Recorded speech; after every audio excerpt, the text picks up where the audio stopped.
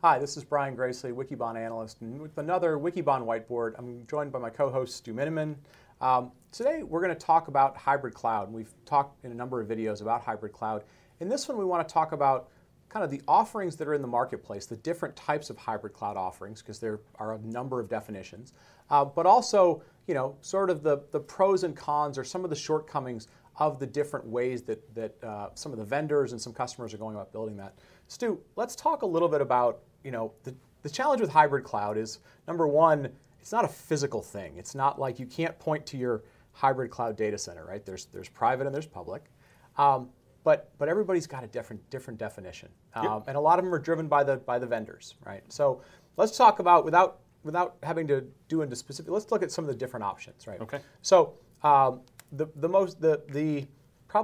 one of the first options that I would say is you've got a mix of some set of hardware that's on premises with integrated software, and then that exact same thing in typically that same vendor's public cloud. So you've got sort of consistency of hardware and software on-prem, hardware and software in the public cloud. Okay, so a great example of that is Microsoft's been doing a bunch of announcements. We saw Satya Nadella in person at Dell World, and he was also on video at HPE Discover, I should say. Right. So the Dell stack, the HP stack, in both environments, absolutely. Right. Another example of that Oracle Exadata in on-prem and in the Oracle Cloud as well. Right.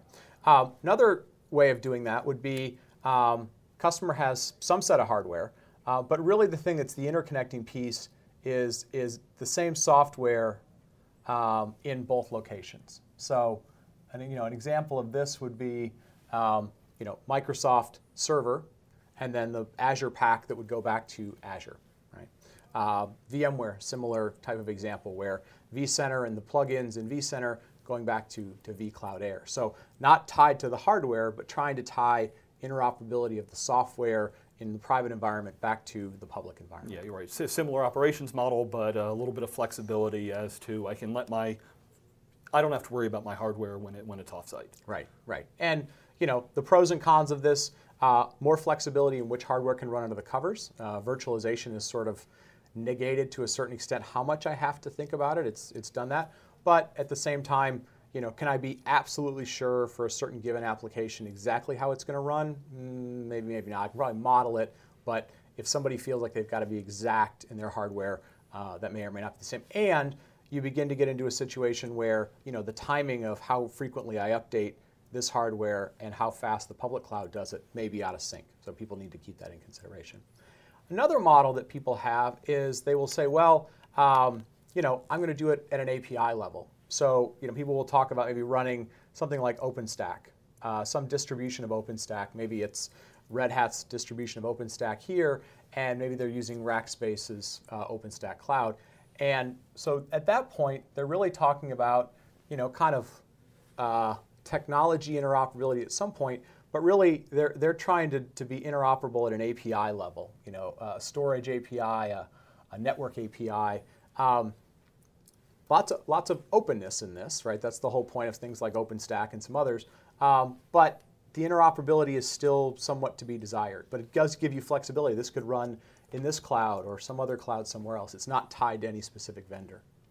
What are we seeing? What do you hear in the marketplace when people talk about something like OpenStack? Do they feel comfortable enough to where if they're using one distribution here versus there, do you hear much from customers around that yet? Yeah, so I definitely say, Brian, that's one of the limitations of OpenStack today, is that I'm going to buy one distribution, and getting that interoperability is tough. So at the last OpenStack Summit, actually last summer in Vancouver, they talked about making it easier to make sure that I'm having more similarity between them, because portability is something that OpenStack hasn't yet delivered on, but they're trying to put both the certifications in place and make sure that there's the kind of the oversight between if I get something stamped with, okay, I'm fully OpenStack, that I can take it from one of those and move it to another. But it's not quite there yet, and that's while customers say, I want to go to things like OpenStack, I want to go to things like containers because I'm worried about lock-in, Right. There's some concern around OpenStack delivering on that promise yet. Right, right. And this same model would work if this was, say, let's say Docker.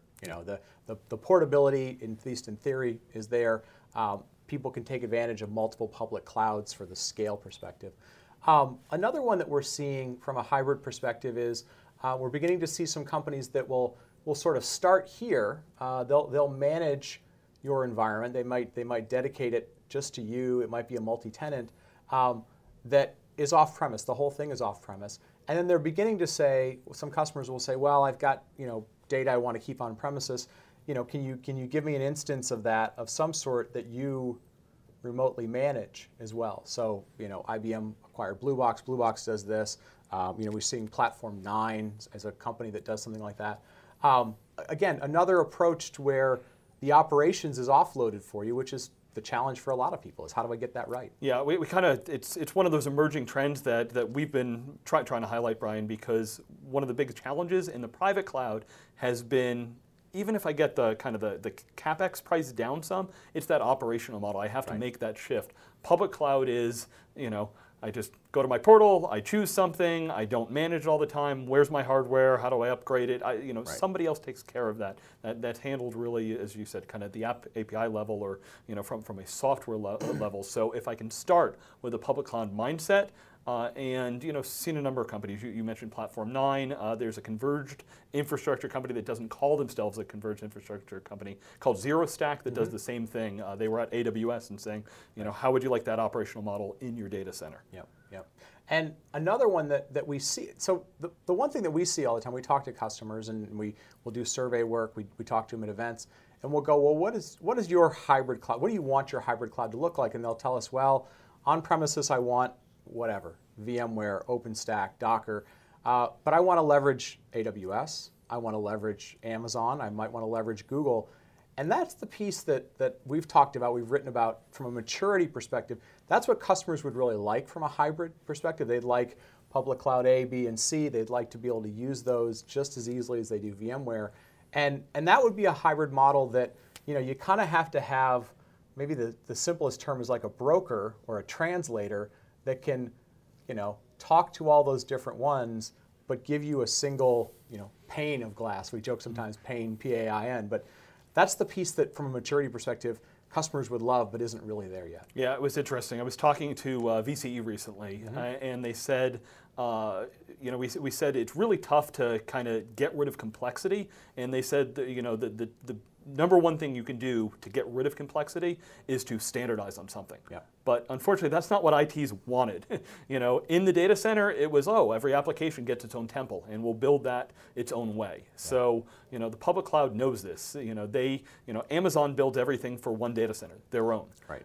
And Facebook has 5 different models of server that they do at any one time, and they don't say, let me over-optimize for one thing. It's let me get close enough to do that. So I worry a little bit when I hear, okay, I want to have the world. It's like, I'd love 32 flavors, but I'm not going to eat them all together. Right, right. Yeah, so it's what people think they want and what's available. And then I would say sort of the last model, and a lot of this really is kind of based on the idea of infrastructure as a service, and then bring your own application. Our public cloud, survey data right now says 2/3 of all the public cloud is SaaS. And that's the other thing people want to figure out is, if I have a number of SaaS clouds out here, how do I manage those? How do I either manage them? Does IT manage them? Does a business manage them? Or do I have to integrate them back into some application that's back here? So, I think the simplest way to take this is 2 real big takeaways. One is hybrid cloud's evolving, which is great. We're seeing lots of vendor-driven things, that we're seeing lots of different options for customers. But the other thing we're seeing is that, the more you're consistent, so your VCE example, the more consistent you are, the more possible it is to do a hybrid cloud today. The more variability you want in there, the more clouds you want to use, the more applications, the more complex it is, the less mature that is today. And that's where the industry is evolving. Yeah, and just to point a comment here, we talk a lot about the infrastructure, but users today are looking for more sources of data. Yes. So we understand that from the analytics standpoint.